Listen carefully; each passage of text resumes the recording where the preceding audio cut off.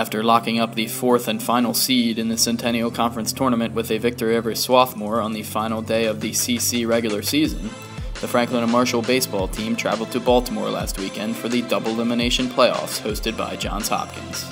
The Diplomats entered the tournament as the fourth seed and took on 6th-ranked Hopkins in Friday's opening round, stunning the Blue Jays with a 3-0 victory behind a complete game shutout from starter Brendan DeMond.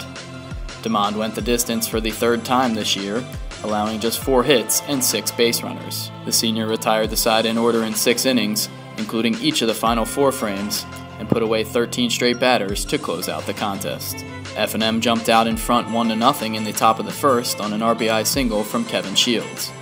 Will Benenson kept the inning alive with a 2-out double ripped to the gap in right center, before Shields blooped a single to shallow left field that allowed Benenson to race home from second.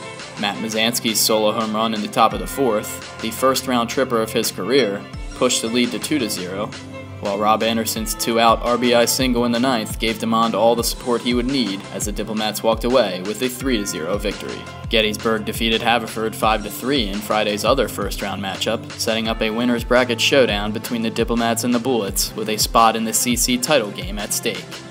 Despite trailing for most of the game, the Diplomats' never-say-die attitude prevailed as they overcame a 2-run deficit in the top of the ninth and eventually outlasted the Bullets 5-4 in a dramatic 11-inning contest. F&M starter Sean Cosgriff and Gettysburg starter Drew Felsenthal each worked deep into the contest, with Cosgriff lasting 8 innings and Felsenthal 8 1/3. Cosgriff surrendered 3 runs on 10 hits while striking out 5. Trailing 3-1 heading into the top of the ninth, F&M put together a rally with its back against the wall. Anderson and Aaron Gillette notched back-to-back singles to lead off the frame, before Avery Atkinson laid down a sacrifice bunt down the third base line that nearly turned into an infield single, but nonetheless effectively moved Anderson and Gillette into scoring position. Brian Erb then came through with an RBI single to right field that scored Anderson to pull F&M within 3-2, and Alex Becerra followed with a clutch 2 RBI single that took a high hop over Gettysburg third baseman Nate Simon and bounced into left field, giving F&M a 4-3 edge entering the bottom of the ninth. Gettysburg answered with Tommy Lenore's RBI single to send the game into extra innings, but Becerra again registered a key hit in the 11th as he ripped a 1-out single through the left side to put the go-ahead run on the base pass for F&M. Matt Mazanski secured a hard-fought walk, and Brett Pineros earned a free pass on a hit-by-pitch to load the bases.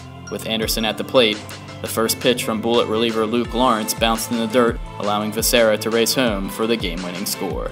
Becerra then closed out the win on the mound in the bottom of the 11th, polishing off his 2 1/3 innings of work by forcing a flyout to center to earn his first career victory, sending the Diplomats to the championship round. Hopkins ousted Gettysburg in a wild 9-8 losers bracket contest on Saturday afternoon to set up a rematch of Friday's opening round showdown. F&M entered Sunday's championship in the driver's seat, as the Blue Jays needed to defeat the Diplomats twice to claim the CC trophy.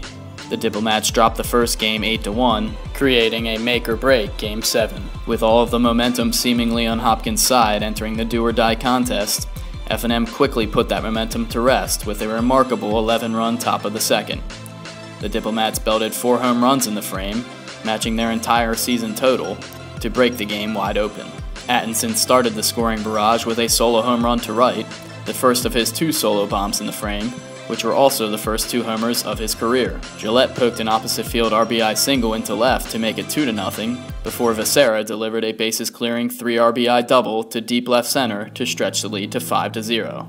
After a Mazanski walk, Shields blasted a 3-run bomb over the hedges in left to keep things rolling for the Diplomats.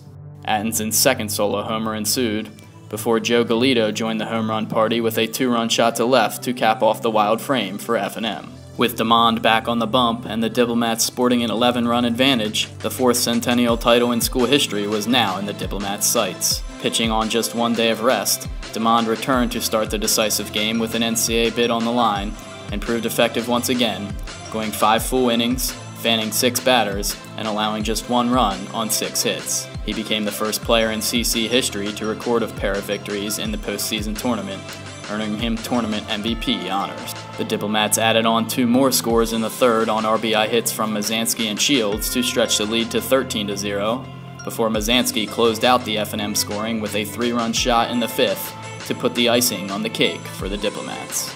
It was a total team effort for the Diplomats, as every starter in the lineup registered at least one hit and scored at least once in the landslide win. Alex Guerra pitched the final 4 frames in relief, striking out 4 and allowing just 3 hits. Guerra fanned the game's final batter, sending the Diplomats into a raucous championship celebration. F&M will find out its NCAA regional destination on Sunday. The regional tournament will take place from May 15th through the 19th.